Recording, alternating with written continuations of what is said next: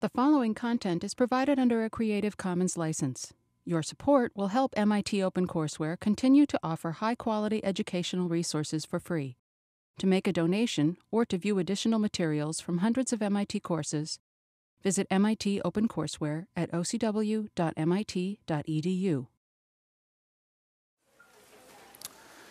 Okay, so we are going to continue looking at what happens when we have non-independent variables. So I have a delivery here for Jason Yu. I'm afraid we don't take deliveries during class time, sorry. Oh, well, here, I'll just leave it here. Okay, please take a seat. Thanks. Oh. No, thanks.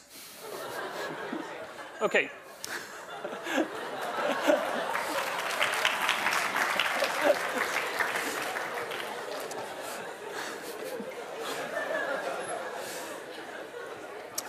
Okay, so Jason Yu, please claim your package at the end of lecture. Okay, so last time we saw how to use Lagrange multipliers to find the minimum or maximum of a function of several variables when the variables are not independent. And today we are going to try to figure out more about relations between variables and how to handle functions that depend on several variables when they're related.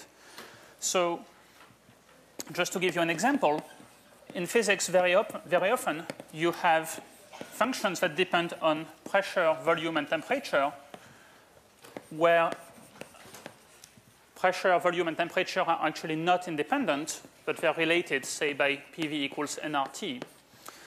So, of course, then you can substitute and express the function in terms of two of them only, but very often it's convenient to keep all three. But then we have to figure out what are the rates of change of P and V with respect to T, with respect to each other, the rate of change of F with respect to these variables, and so on.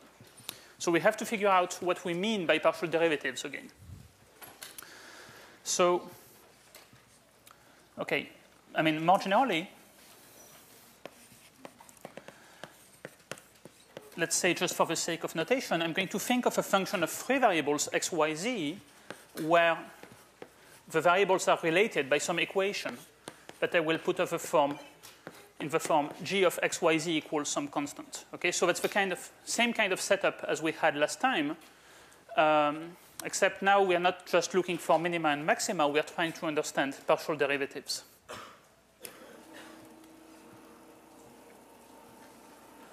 So the first observation is that, if x, y, and z are related, then that means, in principle, we could solve for one of them and express it as a function of the two others. So, in particular, can we understand, even without solving, maybe we cannot solve, can we understand how the variables are related to each other? So, if, for example, z, you can think of z as a function of x and y. So, we can ask ourselves, what are the rates of change of z with respect to x keeping y constant, or with respect to y keeping x constant? And of course, if we can solve, then we know a formula for this, and then we can compute these guys. But what if we can't solve? So how do we find these things without solving? Well, so let's do an example. Let's say that my relation is x squared plus yz plus z cubed equals 8.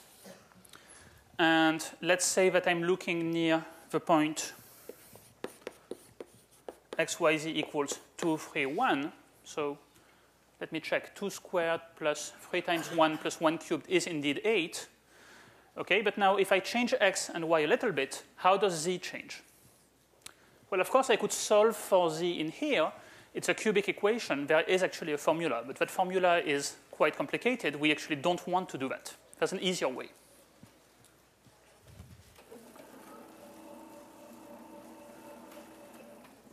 So how can we do it? Well, let's look at the differential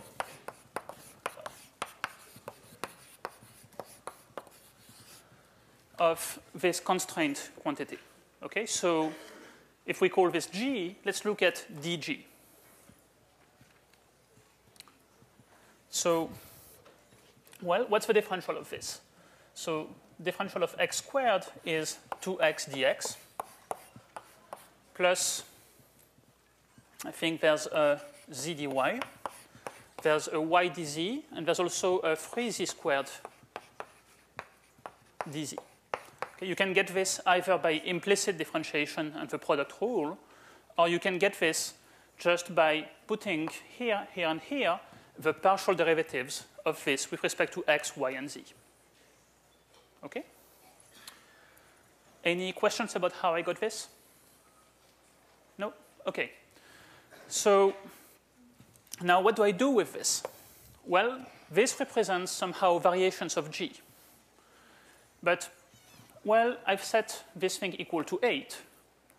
And 8 is a constant. So it doesn't change. So, in fact, well, we can set this to 0. Okay? Because, well, if I call this G, then G equals 8 is constant. That means we set dG equal to 0. Okay. So now let's just plug in some values at this point. That tells us, well, so if x equals 2, that's 4 dx, plus z is 1, so dy, plus y plus 3z squared should be 6 dz equals 0.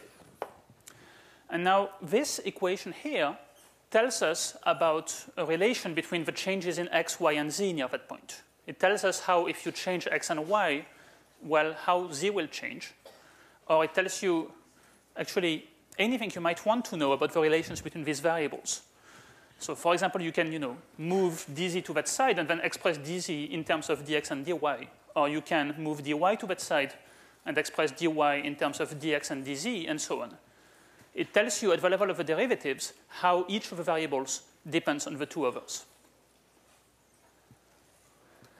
Okay, so just to clarify this, if we want to view z as a function of x and y, then what we will do is we'll just move the dz's to the other side, and it will tell us dz equals minus 1 over 6 times 4 dx plus dy. And so that should tell you that partial z over partial x is minus 4 over 6. Well, that's minus 2/3. And partial z over partial y is going to be minus 1/6.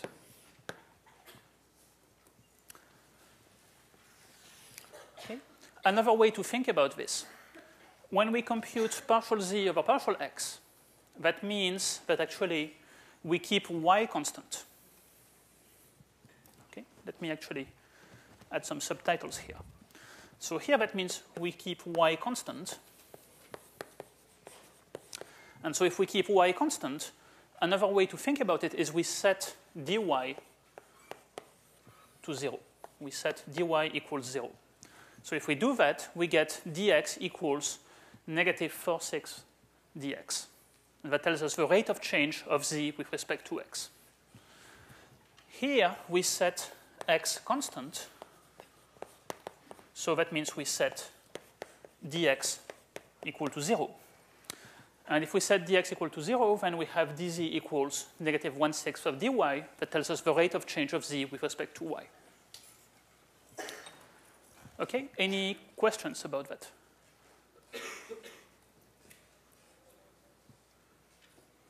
No?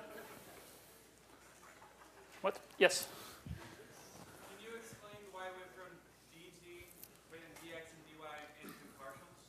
Yes, okay, let me explain that again. So we found an expression for dz in terms of dx and dy.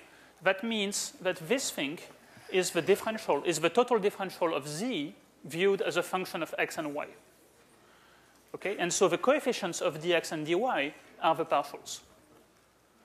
Or another way to think about it, if you want to know partial z, partial x, it means you set y to be constant. Setting y to be constant means that you will put 0 in the place of dy.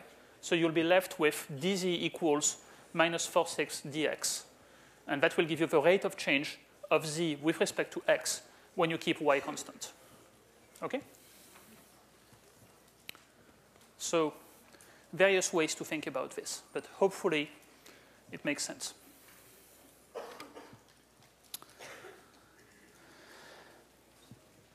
Okay. So how do we think about this in general? Well, if we know that g of x, y, z equals constant, then dg, which is g sub x dx plus g sub y dy plus g sub z dz should be set equal to 0. Okay? And now we can solve for whichever variable we want to express in terms of the others. So, for example, if we care about z as a function of x and y,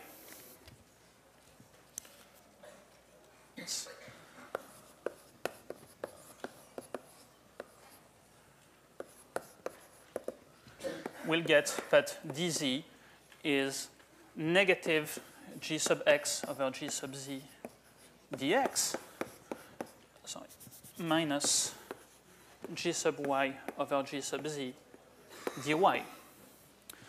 And so if we want partial z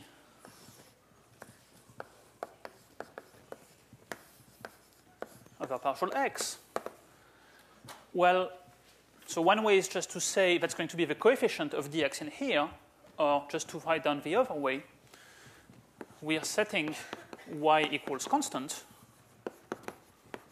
So that means we set dy equal to 0. Okay? And then we get dz equals negative g sub x over g sub z dx. So that means partial z over partial x is minus gx over gz. And see, that's a very counterintuitive formula because you have this minus sign that you somehow probably couldn't have seen come, you know, if you hadn't actually derived things this way. I mean, it's pretty surprising to see that minus sign come out of nowhere the first time you see it. But okay. So now we know how to find the rates of change of constrained variables with respect to each other. You can apply the same to find, you know, if you want partial x, partial y, or any of them, you can do it. Any questions so far? No? Okay. So before we proceed further, I should probably expose some problem with the notations that we have so far. So let me try to get you a bit confused. Okay? So let's take a very simple example. Let's say I have a function f of xy equals x plus y. Okay? So far, it doesn't sound very confusing. And then I can write partial f over partial x. And I think you all know how to compute it. It's going to be just 1. Okay, so far we're pretty happy. Now, let's do a change of variables. Let's set x equals u and y equals u plus v. Okay, it's not a very complicated change of variables, but let's do it. Then f in terms of u and v, well, so f, remember, was x plus y becomes u plus v. That's twice u plus v. What's partial f over partial u? It's 2. So x and u are the same thing. Partial f over partial x and partial f over partial u, well, unless you believe that 1 equals 2, they're really not the same thing. Okay? So that's an interesting, slightly strange phenomenon. X equals u, but partial f partial x is not the same as partial f partial u.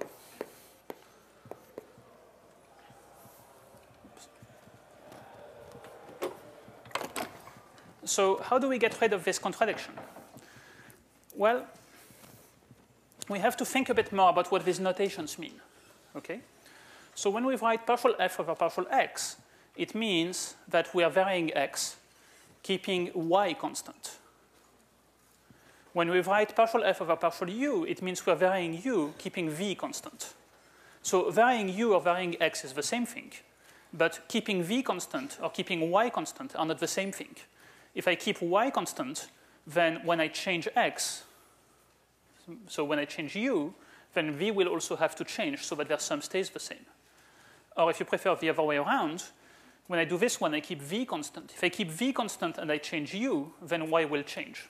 It won't be constant. So that means, well, life looked quite nice and easy with these notations. But what's dangerous about them is they're not making explicit what it is exactly that we are keeping constant.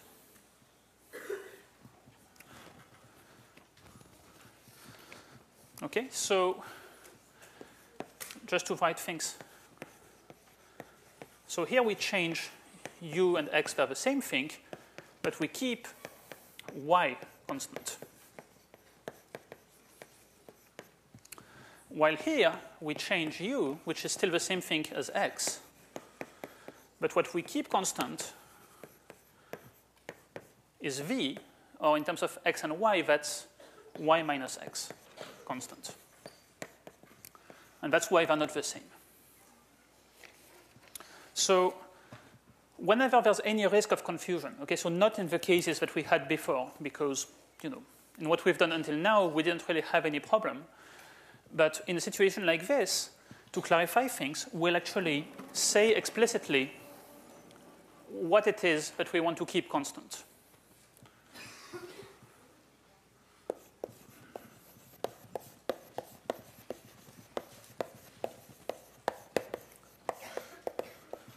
Okay, so what's going to be our new notation?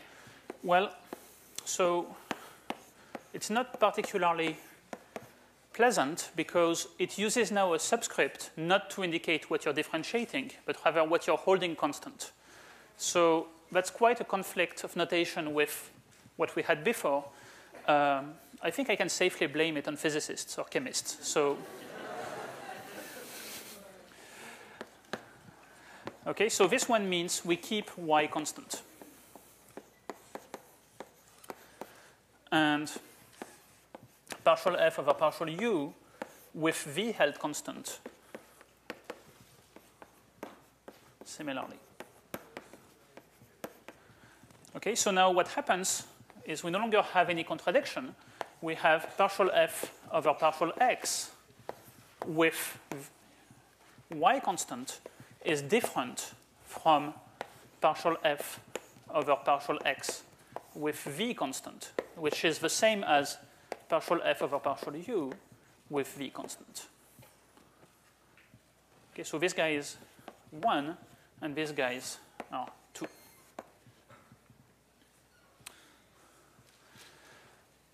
So now we can safely use the fact that x equals u if we are keeping track of what is actually held constant.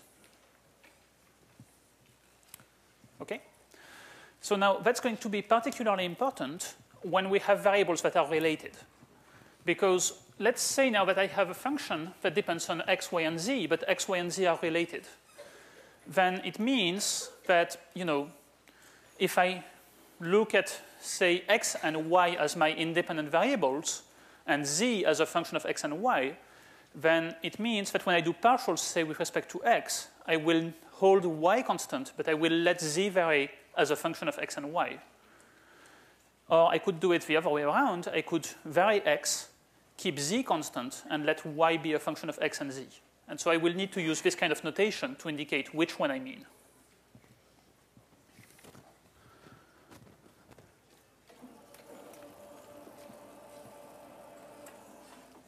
OK. Any questions?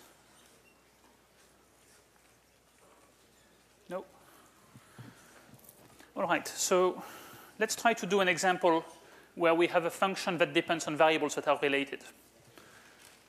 Okay, so I don't want to do one with PV equals nRT because probably, I mean, if you've seen it, then you've seen too much of it. And if you haven't seen it, then maybe it's not the best example. So let's do a geometric example.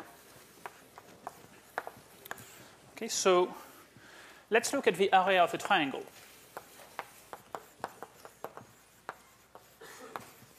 So let's say I have a triangle, and my variables will be the sides A and B, and the angle here, theta. Okay, so what's the area of this triangle? Well, it's base times height over 2. So it's 1/2 of the base is A, and the height is B sine theta. Okay, so that's a function of A, B, and theta. Now, let's say actually there's a relation between A, B, and theta that I didn't tell you about. Namely, actually, I want to assume that it's a right triangle. Okay, so let's now assume it's a right triangle with, let's say, the hypotenuse is B. So we have a right angle here, actually. So A is here, B is here, theta is here. So saying that it's a right triangle is the same thing as saying that A equals B cosine theta. Okay, so that's our constraint. That's the relation between A, B, and theta. And this is a function of A, B, and theta.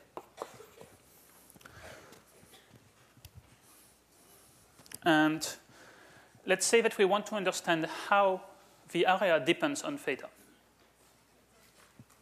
Okay, what's the rate of change of the area of this triangle with respect to theta? So I claim there's various answers. I can think of at least 3 possible answers.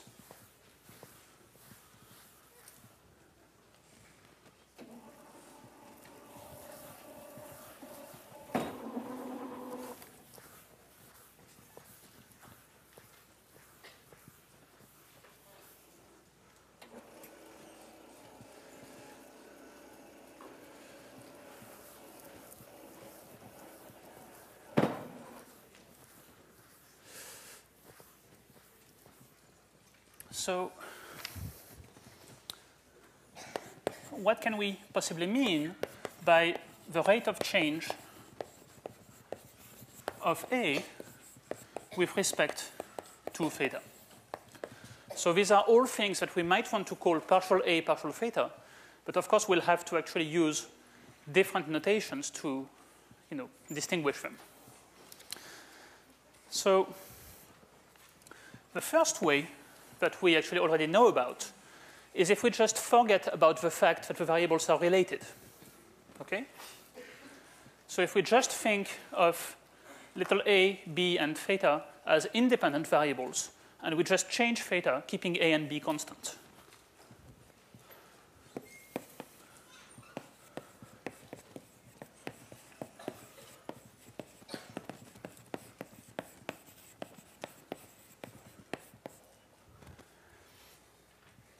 So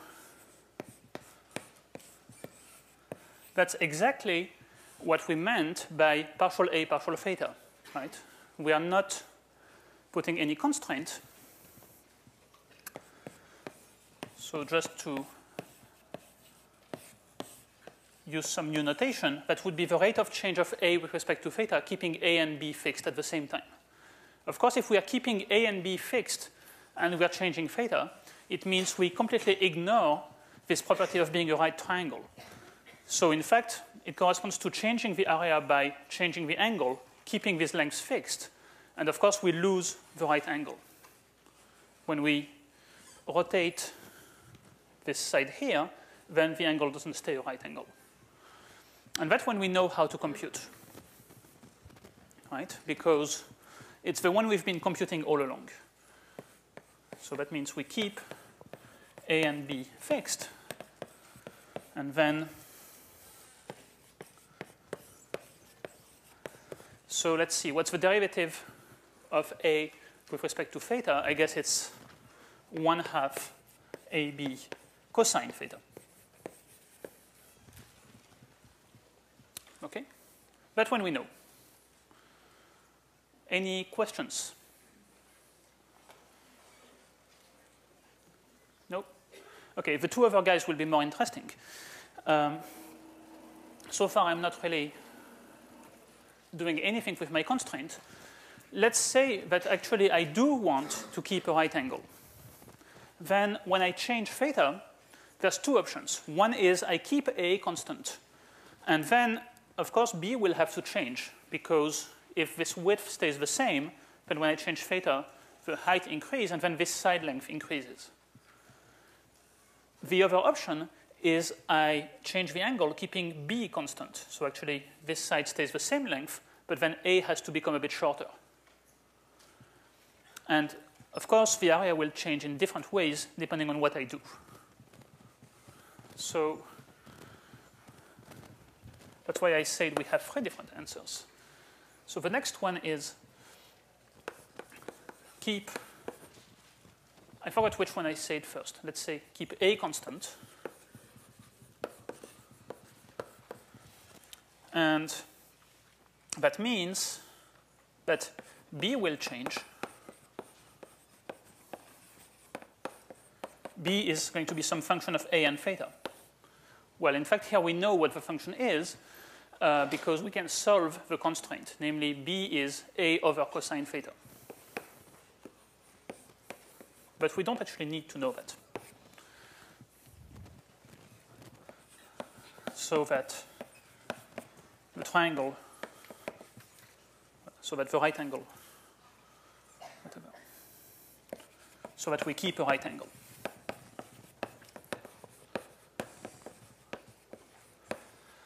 And so the name we will have for this is partial A over partial theta with A held constant.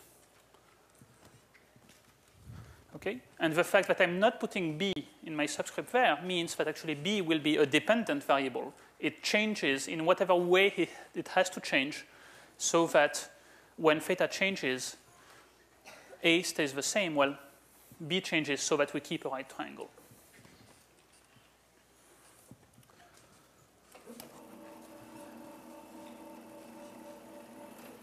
And the third guy is the one where we actually keep B constant. And now A, we think of A as a function of B and theta, and it changes so that we keep a right angle. Okay, so actually, as a function of B and theta, it's given over there. A equals B cosine theta. And so this guy is called partial A over partial theta with B held constant. Okay? So we've just defined them. We don't know yet how to compute these things. That's what we're going to do now. But is the definition and what these things mean, is that clear to everyone? Yes. Okay. Yes.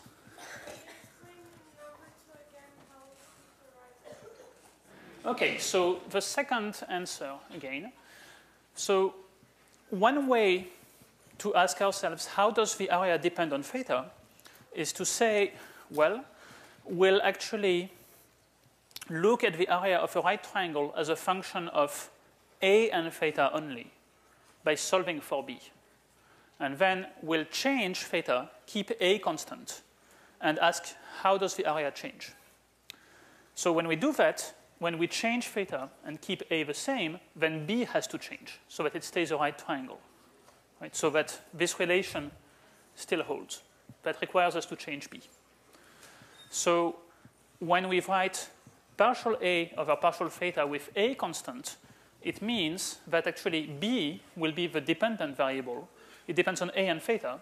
And so the area depends on theta, not only because theta is in the formula, but also because B changes and B is in the formula.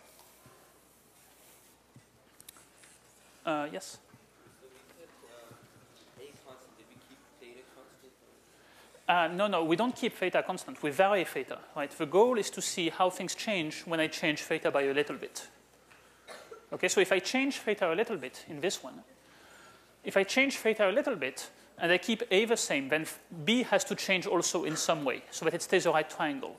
And then because theta and B change, that causes the area to change. Okay, so maybe I should re-explain that again. So theta changes. A is constant. But we have the constraint A equals B cosine theta. That means that B changes. And then the question is, how does A change? Well, it will change in part because theta changes and in part because B changes. But we want to know how it depends on theta in this situation. Yes? Why isn't there a part situation where theta increases, B and A are not constant, but the triangle is still That's a very good question. So what about I don't keep A and B constant? Well, then there's too many choices. So I have to decide actually how I'm going to change things. See, if I just say I have this relation, that means I have two independent variables left, whichever two of the three I want, but I still have to specify two of them to say exactly which triangle I mean. So I cannot ask myself just how will it change if I change theta and do random things with A and B. It depends what I do with A and B. And of course, I could choose to change them simultaneously, but then I have to specify how exactly I'm going to do that. keeping the third side. Yes, if you wanted to, indeed, we could also change things in such a way that the third side remains constant. And that would be yet a different way to attack the problem. I mean, we don't have a good notation for this here because we didn't give it a name. But yeah, I mean, we could. We could call this guy C, and then we'd have a different formula and so on. So, I mean, I'm not looking at it for simplicity, but you could have many more. I mean, in general, you will want, once you have a set of nice natural variables, you will want to look mostly at situations where one of the variable changes, some of them are held fixed, and then some dependent variable does whatever it must so that the constraint keeps holding. Okay, so let's try to compute one of them. Let's say I decide that we'll compute this one. Okay, let's see how we can compute partial A, partial theta with A held fixed.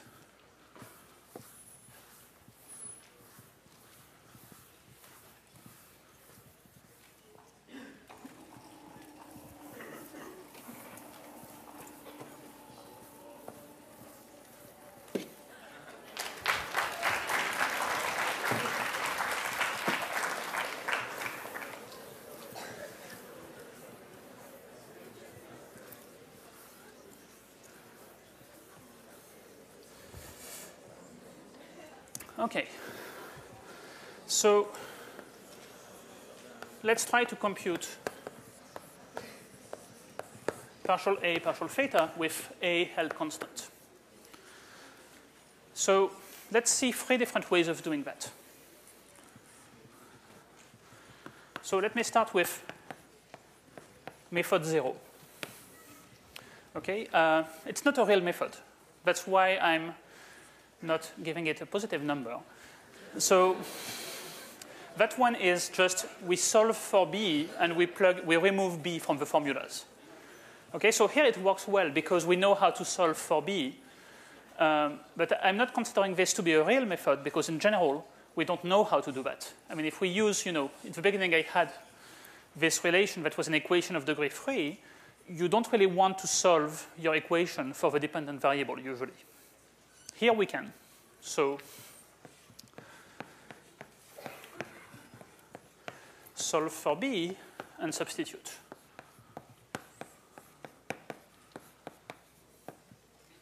So how do we do that?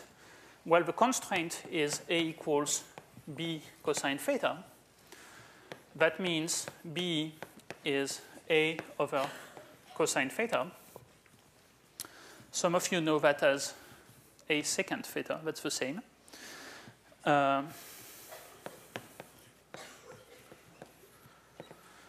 now if we express the area in terms of A and theta only, A is 1/2 of AB AB sine theta is now 1/2 of A squared sine theta over cosine theta, or if you prefer, 1/2 of A squared tangent theta. Well, now that it's only a function of A and theta, I know what it means to take the partial derivative with respect to theta, keeping A constant. I know how to do it.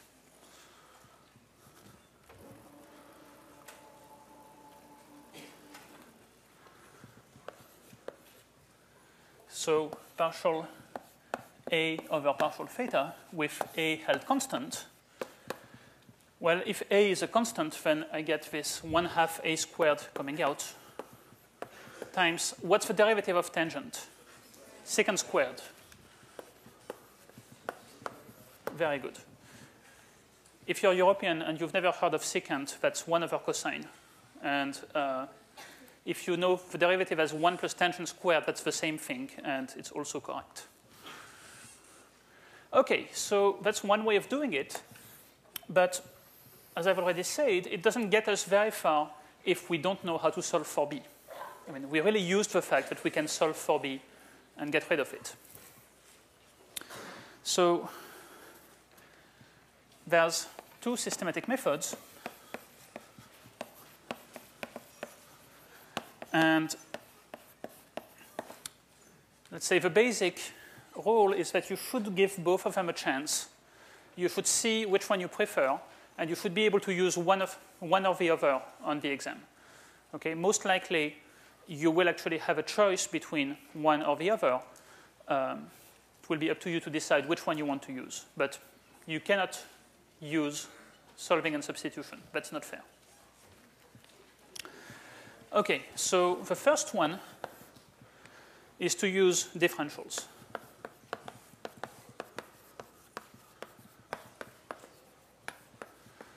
By the way, in the notes, they're called also method 1 and method 2. I'm not promising that I have the same one. I might have 1 and 2 switched. It doesn't really matter. So how do we do things using differentials? Well, first, we know that we want to keep A fixed. And that means that we'll set dA equal to 0.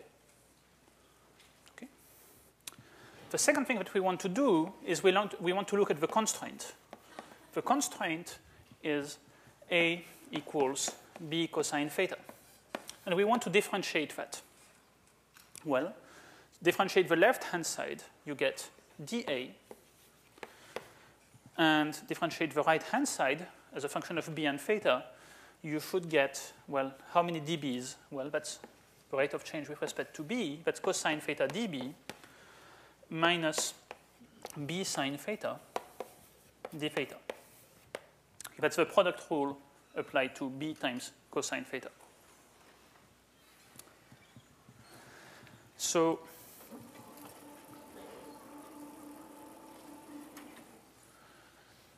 well, now if we have a constraint that's relating dA, dB, and d theta, okay, so that's actually what we did, right? That's the same sort of thing as what we did at the beginning when we related dx, dy, and dz. That's really the same thing, except now our variables are a, b, and theta. Now we know that also we're keeping a fixed, so actually we set this equal to 0. So we have 0 equals dA equals cosine theta dB minus b sine theta d theta. That means that actually we know how to solve for dB. Okay? So cosine theta dB equals b sine theta d theta, or dB is b tangent theta d theta. Okay, so in fact, what we found, if you want, is the rate of change of b with respect to theta. Why do we care? Well, we care because let's look now at dA, the function that we want to look at. Okay, so the function is a equals 1/2 ab sine theta. Well, then dA, so we have to use the product rule carefully, or we use the partials. So the coefficient of d little a will be partial with respect to little a. That's 1/2 b sine theta dA, plus coefficient of dB will be 1/2 a sine theta dB, plus coefficient of d theta will be 1/2 ab cosine theta d theta. Okay? But now what do I do with it? Well, first I said a is constant, so dA is 0. Second, well, we don't like b at all, right? We want to view a as a function of theta. So, well, maybe we actually want to use this formula for dB that we found in here. Okay, and then we'll be left only with d thetas, which is what we want.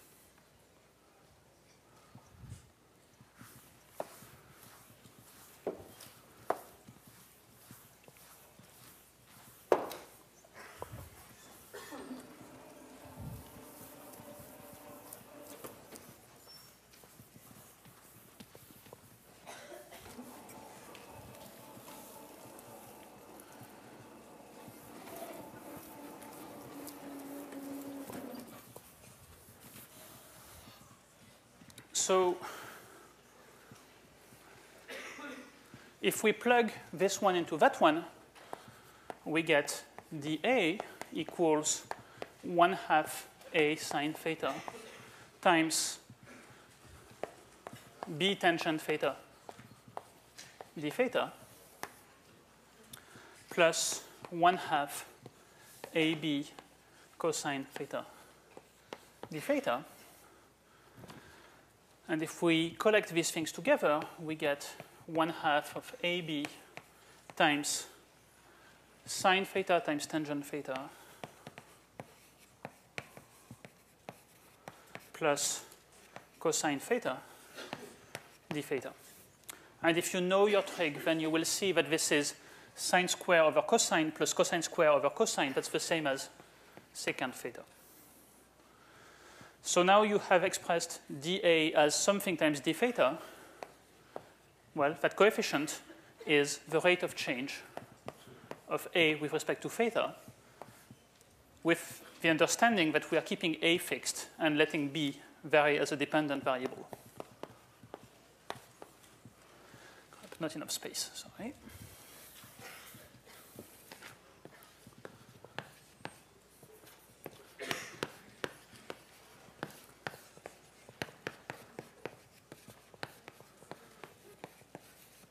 Okay, in case it's clearer for you, let's think about it backwards.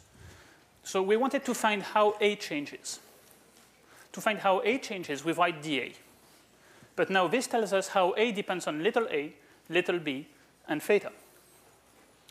Well, we know actually we want to keep little a constant, so we set this to be 0. Theta, well, we're very happy because we want to express things in terms of theta. dB, we want to get rid of. How do we get rid of dB? Well, we do that by figuring out how B depends on theta when A is fixed. And we do that by differentiating the constraint equation and setting dA equal to 0. Okay, so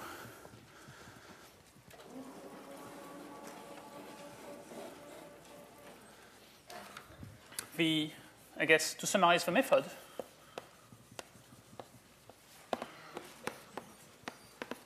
we wrote dA in terms of dA, dB, d theta. Then we say that A is constant, means we set dA equals 0. And the third thing is that because, well, we differentiate the constraint, and we can solve for dB in terms of d theta. And then we plug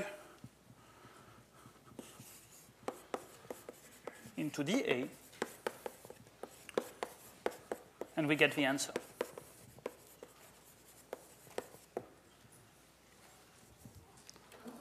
Okay. Oops. So here's another method to do the same thing differently. It's to use the chain rule. So we can use the chain rule with dependent variables. Okay? So what does the chain rule tell us? The chain rule tells us, so we will want to differentiate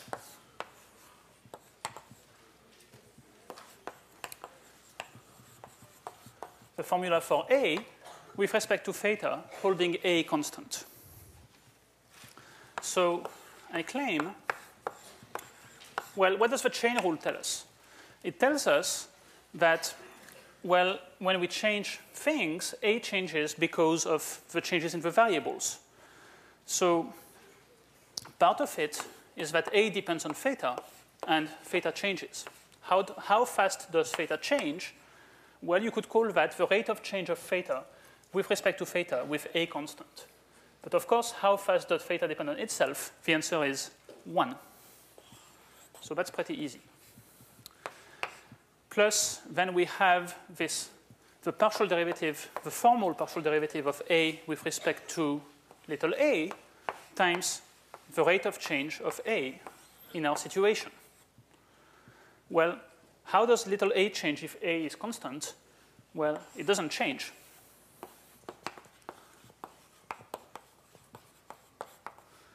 And then there's A sub little b, the formal partial derivative, times, the rate of change of B. Okay, and how do we find this one? Well, here we have to use the constraint.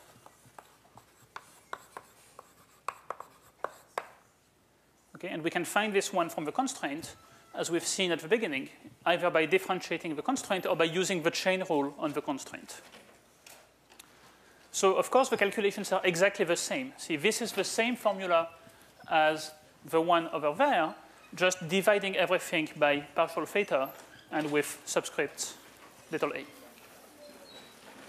But if if it's easier for you to think about it this way, then that's also valid. Okay, so tomorrow we are going to review for the test. So I'm going to tell you a bit more about this also as we go over one practice problem on that.